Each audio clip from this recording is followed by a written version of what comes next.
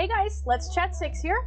Today we have a very exciting video. We are not going to need controllers because this is going to be a hand tracking video. I'm going to be reviewing the grip update for Hand Physics Lab, a SideQuest game where you can use your own hands to interact with objects in the world around you. The update comes out today, October 16th, and adds improvements to the user interface, to the amount of objects that you can interact with, as well as improving how you interact with these objects.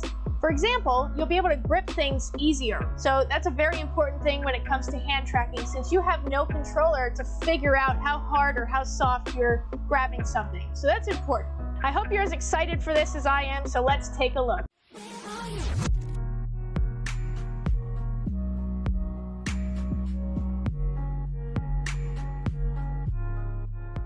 Okay, so first of all, we have this rubber ducky here that you can squeeze and it squeaks. I do remember their game Hollowception, which I had a lot of fun with, had a lot of that theme where there were rubber duckies scattered around. And then you have a Holonautic mug.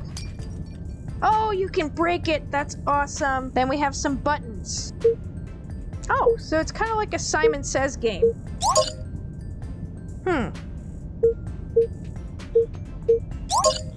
Let's see what happens if I fill it up. Up next, you get to see your tools here. So you have an apple and a miniature car, and you have these tools here. So let's grab a hammer and an apple. Ah! Nothing really happens. It's just for fun. How about the car? It's pretty cool how the wheels turn, but nothing really comes of slamming on it. Oh, you can pry the wheel out a little bit there. That's pretty neat. Next, we have blocks. So, if we spawn 2 blocks here, put one down. Very neat. So you can stack some blocks. It looks like the maximum you can do is 40, and you can choose which shape you'd like and which color. So let's do a green rectangle thing. So we can just gently set it down here. Perfect. Up next, we have some weights. So these guys here you can lift weights with. Then it looks like you have various cubes here that have different weights to them. So here's a 1 kilogram one. Can't even lift it with one hand. You'll need both. Then 100 grams. Easy peasy. 10 grams. There we go. 10 kilograms. Oh man. There we go, I got that a little bit. At 100 kilograms, the monster. Oh, I got a little air there. Ooh, you can type on this keyboard here. And it actually shows up on the screen there. Got a little clicky mouse. I do want to say there's a keyboard that's compatible with Quest 2 so that you can type kind of like this in VR and do your homework or your work, whatever you need to do. And so I have that keyboard, and I will be reviewing that keyboard on my channel as soon as possible. So that is really neat how they were able to do that. Got a pencil here, so you can use your other hand to hold this ruler and get your straight lines going. Then you can grab this eraser and erase. So I was playing around earlier and I wrote hi. Not the prettiest, but yeah. So you can dip your finger in here, whatever color you want, and you can see. You can paint a pretty picture here. So here is the egg painting station. Let's put an egg in here. And then, like earlier, you're gonna dip your fingers in, hold a finger up to the egg while it's rotating. Beautiful. All right, let's do a yellow stripe. Perfect. Let's get a green stripe on there. You can see the colors kind of layer on your hands. I love how that turned out. And finally, let's add a blue stripe.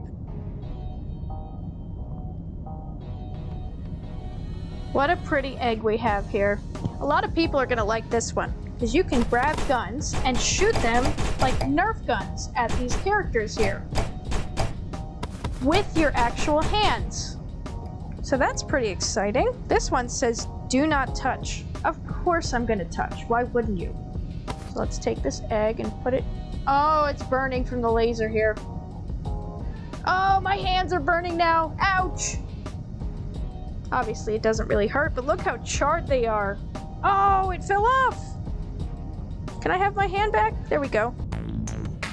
Oh, I love it. A shout out to Holoception, one of my favorite games I've ever played in VR. So it looks like a little ragdoll figure.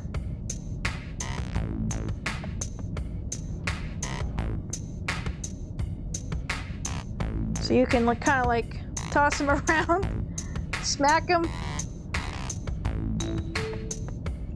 Poor guy. Then you have a little bouncy ball there. All right, I'll stop torturing him. Oh, force push. So you get the force field going. Aim at your character. Nice! First try. Oh, then you can do a science experiment. Oh no, your hand still burns in the laser and the fire, as you would think. But then you have some water where you can wash off. You have some bone painter. Oh, and it makes your hands a pretty yellow color. Next, you can make your hand into a glove. Wow, that's really realistic. Looks almost like latex. And finally, acid. So it's gonna burn through any kind of paint or anything you just put on your hands. Oh, and somebody's there to copy me. Hello. What's up? Very cool. Oh, and last but not least, we have a birthday cake. Put our candles in. Oh, they're already pre-lit. What does this lighter do? Oh, very neat. If you hold your thumb there, like you're actually starting a lighter, but it's neat that it's an actual lighter. Oh, and then the computer sings to you.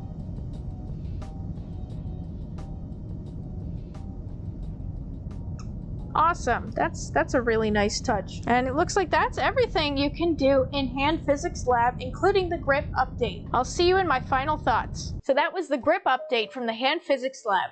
What did you think? Comment down below. It's absolutely off to a great start, and I'm excited to see where they go from here. If you enjoyed this video, please like, subscribe, and hit that notification bell down below. It really helps the channel out.